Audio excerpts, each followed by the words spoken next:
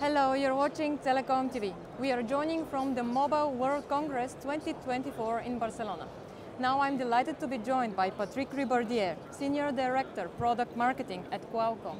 Hi Patrick, thank you for joining us. Thank you for coming over. Welcome to Qualcomm. Thank you.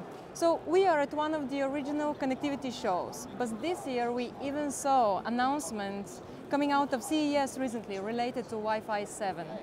How significant is this, and what can we expect to see in the next 12 months? Right, so Wi-Fi 7 is a reality. The question is not if Wi-Fi 7 will happen, it is when Wi-Fi 7 will happen. And Wi-Fi 7 is happening already now. We have had customer shipping for a while now. Our solution are in mass production. Wi-Fi 7 is a reality and everybody wants it. It is one of the big highlights of the show.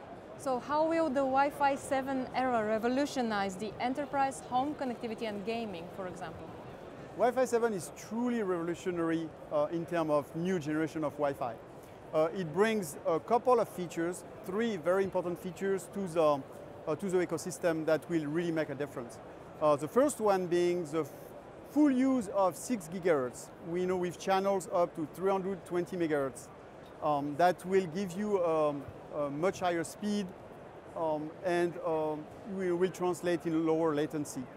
The second feature is MLO, multi-link optimization. Multi-link optimization is actually the capability to use any of the 3 channels of Wi-Fi, 2.4, 5 or 6 GHz, in the best possible way. Meaning, at the time where you need to send your packet, you're going to decide, okay, which channel should be the best for me to send that packet.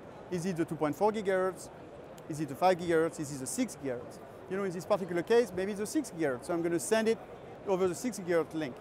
Now the next packet comes and there is something happening on the 6 GHz band. So maybe 5 GHz is the best link for me now. So then I'm going to use the 5 GHz to send my next packet, and so on and so forth. What it does is, if anything happens in your home, or let's say, you know, one of your neighbors starts downloading a movie, right? And this neighbor uses the same Wi-Fi channel as the one you are using today, right? If you don't have MLO, it's going to translate into you having to wait for him to download his movie or part of his movie in order for you to send your information to your device. With MLO, you detect that there is now this interference, that there is this nosy neighbor that is, you know, downloading a movie, and you're going to send it onto the 6 GHz band, for example, or another, you know, or another band that you know, the one that is the most interesting. The third feature of Wi-Fi 7, which is also very interesting, is called adaptive puncturing.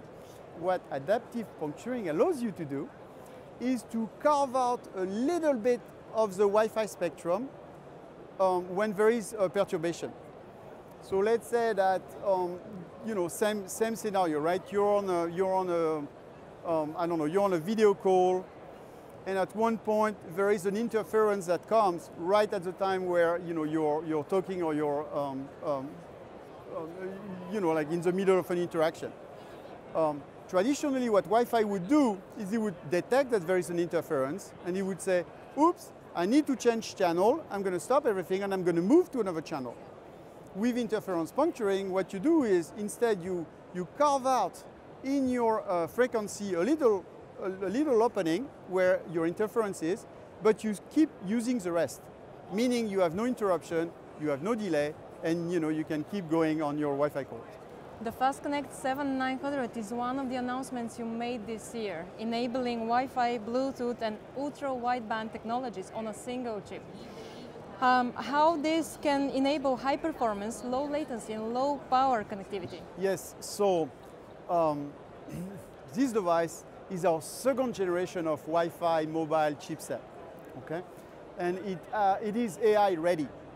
So it introduces AI into the Wi-Fi world.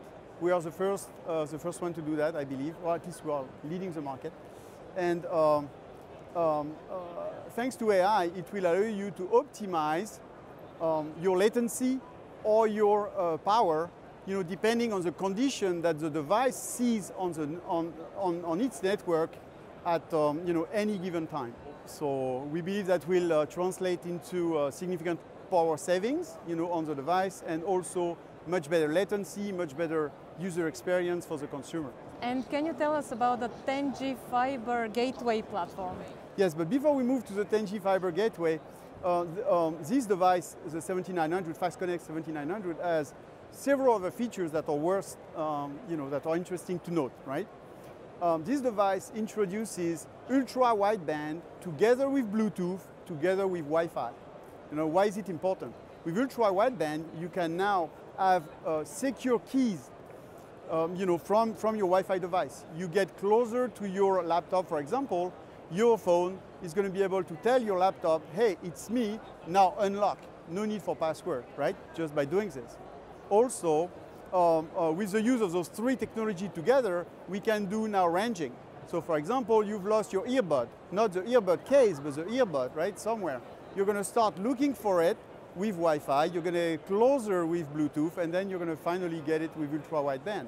Ultra-wideband will give you the exact positioning that is, that you need to find for your device.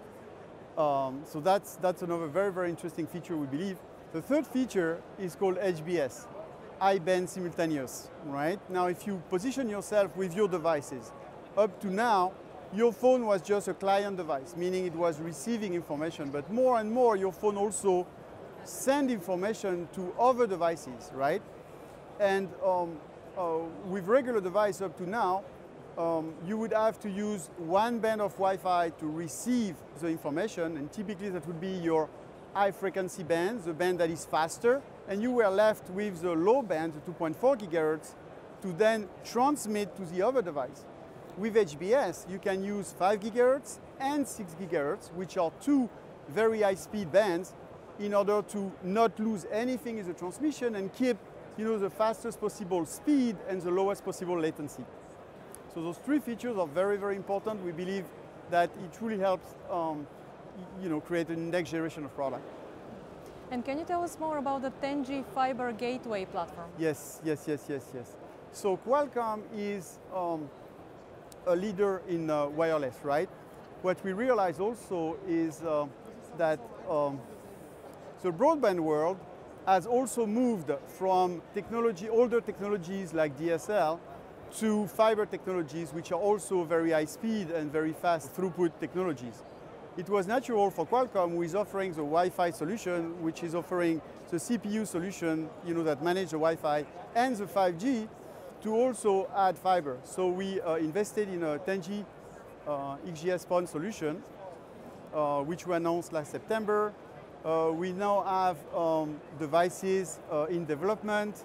We anticipate product on the market very, very soon. It is being a huge success for us. Customers have been very, very happy with Qualcomm jumping in, focusing on newer technologies and reinforcing our cellular arm with now a broadband fiber arm. EE from the UK has announced earlier this year that they have partnered with Qualcomm on the development of their Wi-Fi 7 home broadband smart hub. And also last month, Free in France rolled out the Wi-Fi 7 Freebox Ultra to their subscribers. Would you say Wi-Fi 7 has become the go-to technology for broadband service providers in Europe? And what does that change for their clients? Definitely, it is a technology that all carriers are adopting today. Each and every carrier we are talking to is either developing, launching, or in the early stages of development of their new gateway on Wi-Fi 7. Wi-Fi 7 is going to bring lower latency, higher speed, more flexibility, the capability to manage all the devices in your home in a much more efficient way. So Wi-Fi 7 is definitely the way to go, and it's being acknowledged and implemented by the service provider as we speak. Yes. Patrick, thank you for speaking with us. Thank you so much, Yana. Appreciate it.